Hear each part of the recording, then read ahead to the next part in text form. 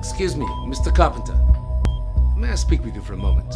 I run a clinic for the state, and we're looking for a few candidates, not unlike your wife, Mr. Carpenter.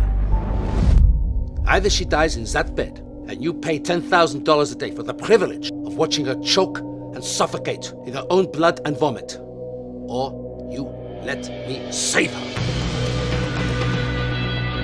Hello, and welcome to United States National Science Foundation, Facility Number 31. We are very glad you have chosen to be a part of this study, and for the next 3 to 5 days, you will be quarantined to this one facility.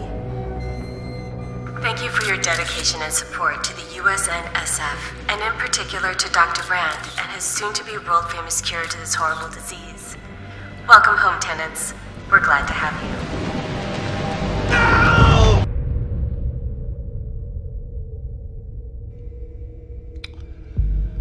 I know I can't talk you out of this, Abraham. You want the chance to live more than anyone. You've survived this cure more times than I can count. So can others. Survival doesn't even resemble living.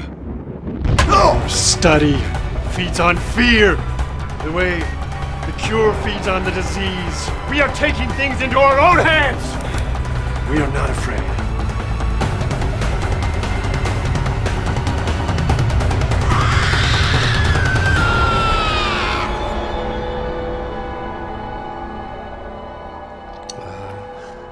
There you are, my little one.